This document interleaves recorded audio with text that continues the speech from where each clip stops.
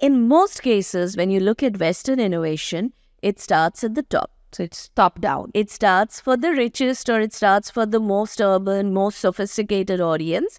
And then they will figure out how do you scale it down, right? And it's usually you cut off a few features here, there, and you bring down costs and see how it scales. What are we doing in India? Whether it is DPI, we think of UPI, or you think of any of these applications, we are looking at the last mile. We are looking at the woman who is furthest away, and does this impact her?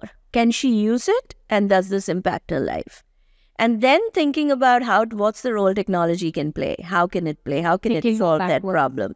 And then scaling it up, right? This is incredibly hard. This is much harder than innovating for the top and then scaling down.